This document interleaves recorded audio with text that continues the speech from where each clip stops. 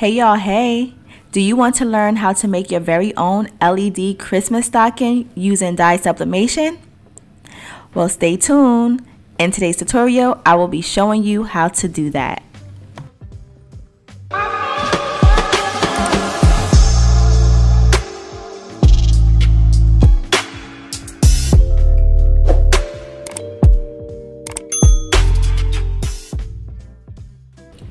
Hey y'all! It's your girl Javiah and welcome back. In today's tutorial, I'm going to show you how to create your own Christmas stocking template. You can achieve this with any Christmas stocking that you have. Today we are going to be using the LED Christmas stocking. I'm also going to be sublimating one as well. To begin, I am starting off in Silhouette Studio. I have Silhouette Studio Business Edition. On my screen, you can see that I have my design, an image of my stocking, and then the outline. I also have some text here and some dimensions. I did not design this stocking. My graphic designer Jazz did for me, but I am going to add in some text here, and I'm going to show you how to go from this to this. The first thing you want to do is take a picture of your Christmas stocking. It is important to have a dark background, so I would say use some black cardstock, or if you have, a really dark surface, to use that so that it will be easy for you to remove it. Essentially, we will need a picture of the stocking with a transparent background. I use remove.bg to remove backgrounds. Some people use other programs such as Silhouette Studio. I typically just always go to remove.bg. Once you take your picture, you want to remove the background. Once you remove the background, you want to import that picture into your creative software, and you will have something like this. Okay, so from here, what you would do is right click your image. You will head over to the trace panel, select trace area, then you will trace the area that you want.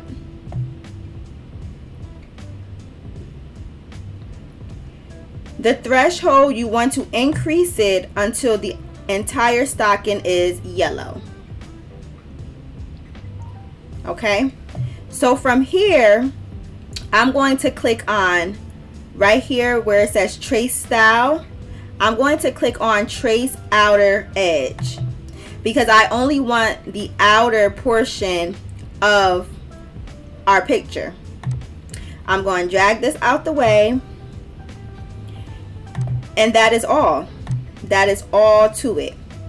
Now, each stocking will have different dimensions, so you want to make sure you measure your stockings in its entirety.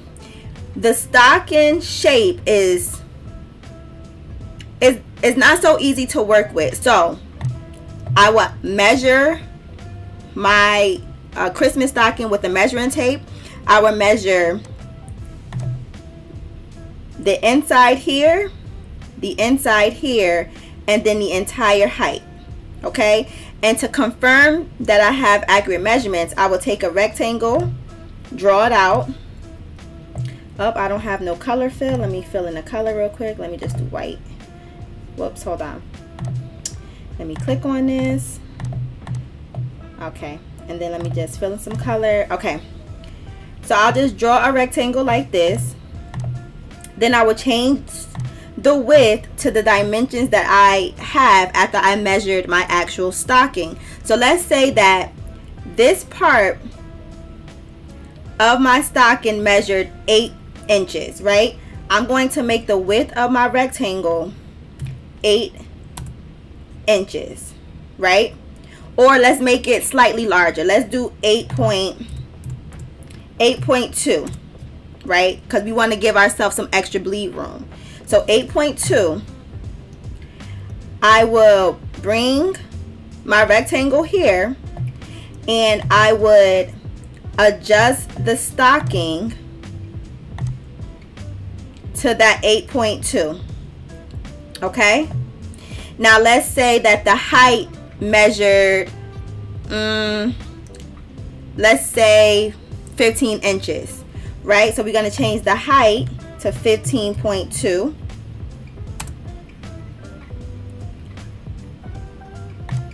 Let's do 17 so it don't look so crazy. Okay. So let's say that the height was 17 inches. We made it 17.2. Let's say that the inside of our stocking right here, from this end to the foot, measured, I don't know, let's say 13 inches. I would take this rectangle, duplicate it, then I would change the dimensions to 13.2. Okay, and I'm not off. I'm not that off. I will use this as a guide, these rectangles as a guide to size my stocking properly, like so. And that is all. Let's say that you want to add a picture right inside. So let me see if I can find a picture real quick, and I'll be right back. Okay, y'all, so here I have this picture of my husband and I. Let's say that I wanted this picture to be inside of our Christmas stocking template, right? What I would do is I would take my picture, make sure that it's in front of our outline, and I will drag it out so that it is slightly larger than the actual template, like so. Okay, select both the picture and the template, modify panel, and then you want to click on crop. Okay, you see how we can see the entire stocking now, and every angle is filled with our picture. That's what we want. I don't like the placement here on this stocking, so I can come here to the fill panel, which looks like a little paint palette, and then I can click on these dots here, which is the fill pattern, and I can, let's see, I can scale downwards. But if I scale downwards, look, that will happen. Multiple pictures of PJ and I, right? So let's see what this aspect ratio does. Okay, and then I can click on pan pattern and adjust the placement of our picture.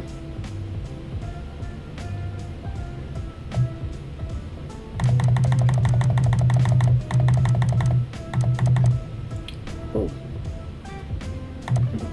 Okay, and let's see. You know, you just play around with it. You play around with it to get how you want it to look. Okay, and that's how you would add an image inside of your template that you create. It's that easy, y'all. It's that easy.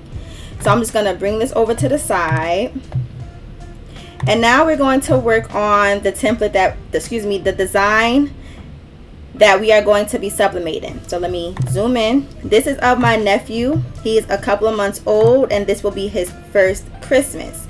So I am using a small LED stocking that I purchased from singlejays.com. They have different sizes, and this template and this design is for the smallest stocking that they carry. Okay, so the dimensions that I came up with is 12.997 in height by 9.282 in width. You want to make sure that those dimensions match your stockings. Okay, so you always want to go in and measure your substrates, always. Even if I provide you the measurements that works for me, you want to go in and confirm that those measurements will work for you. All right, so this is the design that my graphic designer Jazz made for me. I love her. She is literally the GOAT when it comes to this designing game, period. I love her, and thank you so much, Jazz. So now what I'm going to do is add in a text. So I wanted to say my first Christmas. And I want it to look like this. I can have it up here, or I can have it down here. I think I want it up here though. So I'm going to show you what I did. I came over here to the text and I typed out my, let me fill in this color, y'all. I don't know why I don't got my color fill. Child. Alright, so I'm going to click on text. So I'm going to type my first Christmas, right? And then I'm going to click on the text again, and then I'm going to head over here to where it says the textile panel, which will provide you with a bunch of different fonts that you can use. I'm going to use the Alexandria script font. I believe I got this from thefont.com. And this is what it looks like. So now I'm going to click on the offset panel, which is the little star. I'm going to click on offset. And then you can select the distance that you want. You can have a large offset. You can have a small offset. I'm going to change my distance to 0.050. And I'm going to click on apply. And then I'm going to fill in the offset with a white color. Remove the red outline. And while I had everything selected, I would select everything again if you deselect everything by mistake like me. So right click, select everything, right click, and then click on group. So now everything is grouped together. I could leave the color on the inside just like this because it matches my design, but I want it to be a dark blue color. So what I did was, actually I'm gonna leave it this dark, like this color blue. It looks black, but it's actually a dark blue. So I'm gonna leave it this color. But if you wanted to change the inside color of your text, right, you can just simply ungroup, and here the fill panel, you can take this is called a property dropper. If you have business edition or designer edition, you can select it and you can choose any color that's in your design, right?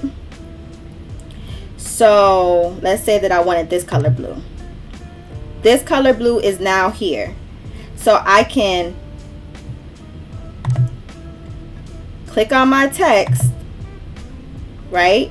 Head over here and change the color.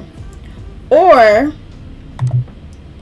I can click on my text, click on the property dropper, and change the color. Okay, that's it. So I'm going to zoom out, and whoops, I'm going to delete this, and we are going to use this one. So I'm going to place this on top. I'm going to resize it.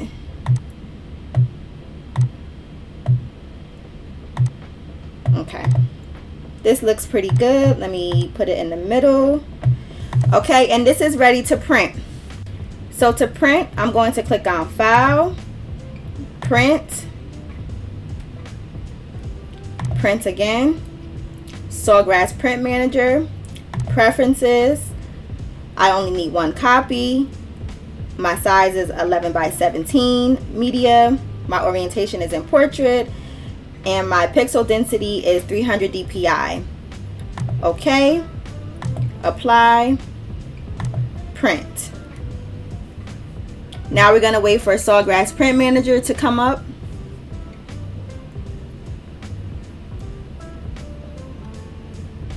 Here is our print manager. We're going to click on materials, and then we're going to select our substrate. So I am going to be sublimating a polyester Christmas stocking. However, I am not going to choose polyester as the substrate. I'm going to select metal. the reason why I'm going to select metal is because when we select metal as our substrate option, when we head over here to our print quality section, we have the option to select advanced photo. Because we are working with an actual photograph of a baby, and in this case flesh tone, we want to ensure that our prints are going to have the best results after we sublimate, the highest quality results of the actual photo. If we were to select any one of these options here, we will not have the ability to select advanced photo. Now, I have tested this out on other substrates. I will select polyester, and then I will select high quality, and then I will head over here to our color option, and I will keep my color mode at photographic. The print will come out crazy looking, very wonky, and even after sublimating, the image was not good. It was not a good high quality result. I believe that Sawgrass is aware of this and is trying to correct it. So please note, anytime you are working with an actual photo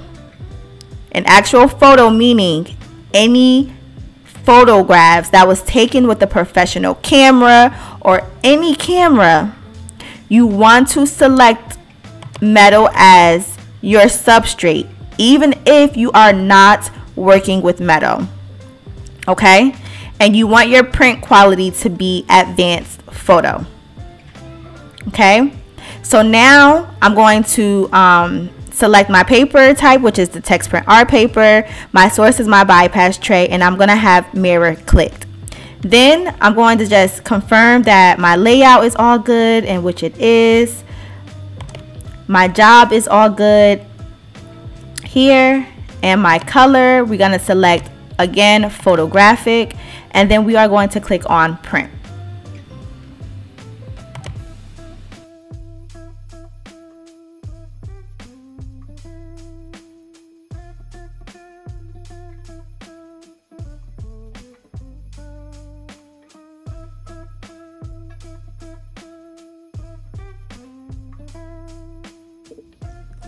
Before we begin to sublimate our Christmas stocking, I want to show you how to measure the stockings. I know that I mentioned early on in the video how to measure, or at least I tried to explain how I measured it, but I think that if I gave y'all a visual, it would be easier for you to understand. So I have my stocking here. Again, this stocking was purchased from singlejs.com, and I measured the width here at the top, the width here at the bottom, and then the height. So I take my measuring tape and I measure the width like this, right? I have the width down here, and then I have the height, okay? Now with those three measurements, I take my rectangles that I draw out in Silhouette Studio, and I size those rectangles according to these dimensions. And I make them slightly larger, just a little bit larger, so that'll give us some extra bleed room to press, okay? And that is all to it, y'all. So now we're gonna head over to our heat press and press this out. Here is our printed image. And here is our LED Christmas stocking, okay? Now what we're going to do is we're going to align our Christmas stocking with our design. You also want to keep in mind this plastic piece where the batteries go. This cannot be near heat. If the heat touches it, it will melt and ruin the entire thing, okay?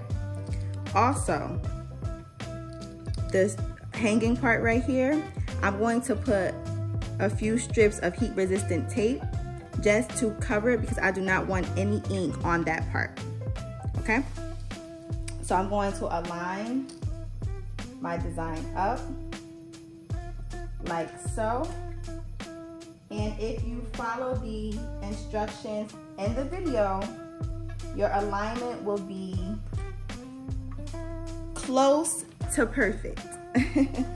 So I have my Christmas stocking there. I'm just going to take a few pieces of heat resistant tape just to secure it down.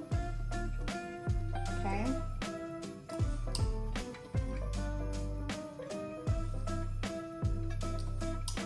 And I'm going to add one also right here in the middle. And remember, we're going to add tape here on the string, the hanging part, because I don't want any ink on that. Okay.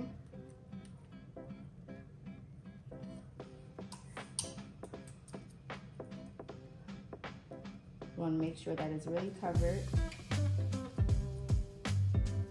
And I'm going to add another little strip. Okay. And one more piece right here. Nah, we're good. We're good. Okay, so this is what it looks like once it's aligned. We have enough bleed room for a nice full bleed sublimation stocking. Okay?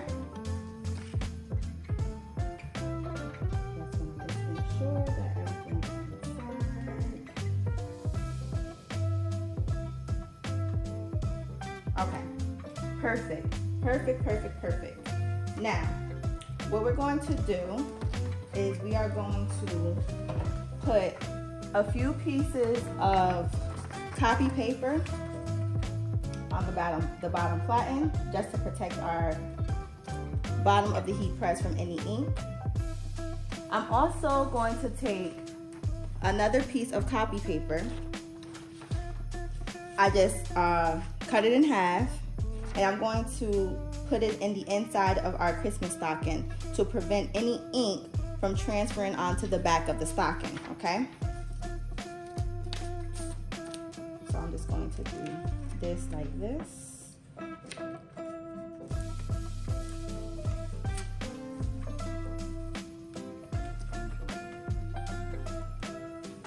I'm gonna cut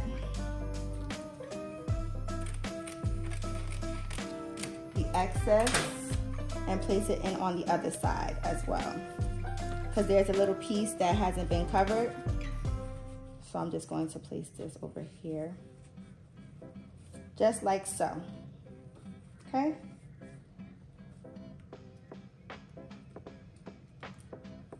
Now I'm going to flip it over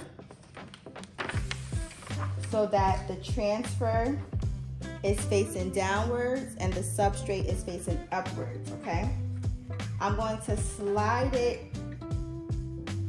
a little over to the edge of my heat press, because remember, this battery part needs to hang off of the heat press. It cannot be pressed, okay? So you want to make sure that you have your battery part hanging right here.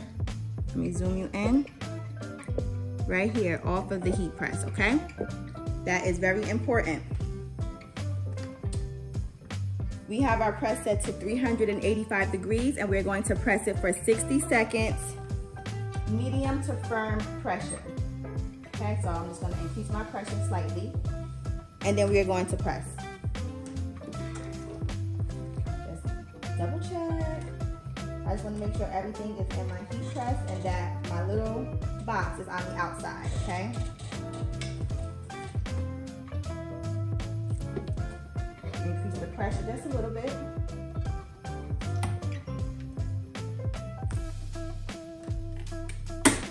Okay, there we go.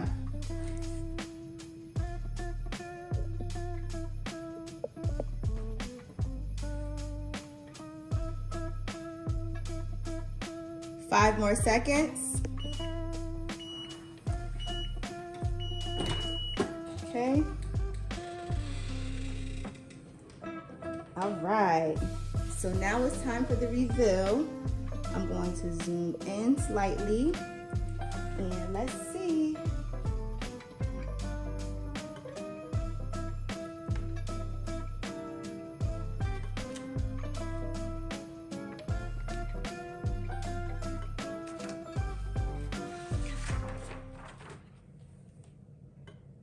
Gorgeous. Gorgeous. Very nice. Very nice. This is what the stocking looks like.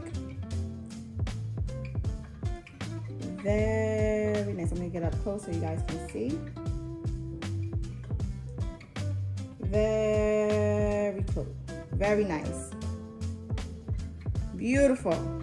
Now I'm just going to take off the take out the copy paper. You can see that's some ink transferred. And I also have a little bit of ink that transferred onto our tape there that's on the the hanging part. So you can remove that.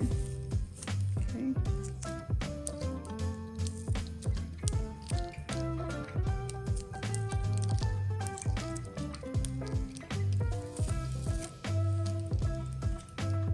And here we have it.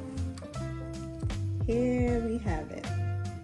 Gorgeous. I am very satisfied with it. Now I do notice that I have a little bit of white right here. I didn't align that up 100% good. So what I'm going to do is I'm going to take some fabric marker, black fabric marker, and just go up along the edges there. Okay. I have some fabric marker that I purchased from Michael's. It is by Art Minds. And that's what I'm going to use to cover the white edge here. Now, honestly, it really don't matter because it's not that noticeable, but I'm a perfectionist, y'all. And I be wanting things to be close to perfect. So, I just wanted to throw that out there. So this is the one that I'm going to use. Okay, I just was checking to see which tip would be better. And I like this tip. So I'm going to use this one. And I'm going to maybe this way so y'all can see. And I'm just going to just color it in. Just like so.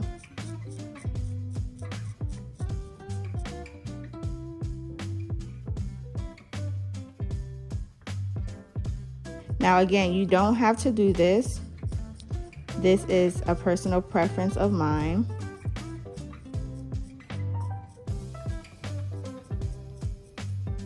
Because I wanted, you know, a nice clean edge.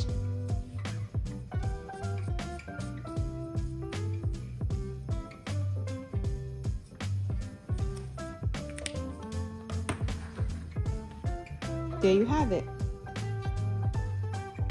No more white line. Okay, this is what the back looks like. Okay, so no ink transferred. The inside. Okay, so we did pretty good. Now it's time to put in the batteries. Okay guys, so for the batteries, you are going to need 3 of these Duracell batteries. 303, 357, and 76. I purchased mine from Staples, but they do have them on Amazon, so I will leave the link down below for you. You will need a total of 3. Okay? Get this open. Okay, so here's the third one right here. So now what we're gonna do is we're gonna take this little box, okay? There's a little piece right here, right here in the front that allows you to open it, okay? Just like so. You are going to take the batteries and you are going to align them up or place them inside as you would put in any normal batteries, okay? I'm gonna try to get this on camera, y'all, but 2.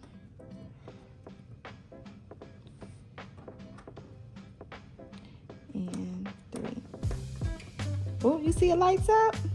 Look at how cute. Let me turn it off real quick. Okay, I can't turn it off, but whoops. Let me get these batteries and then I'm gonna come right back. All right, y'all, so here we have our beautiful Christmas stocking. I finally got them batteries inside.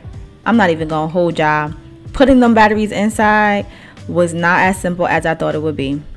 I struggled real bad. But nonetheless, we got it done. There's a black button that allows you to adjust the speed of the LED lights. And that is all, y'all. That is all. We have a beautiful Christmas stocking. Look at that. I love how this resulted. I think this is absolutely beautiful, and I just love the fact that it's LED as well. I don't really see too many LED Christmas stockings around, so I really love that we were able to create our very own. If you enjoyed this tutorial, please give me a thumbs up and subscribe to my YouTube channel. Also, please be sure to turn on the notification bell so that you can be notified every time your girl uploads a video. Thanks for watching. Later.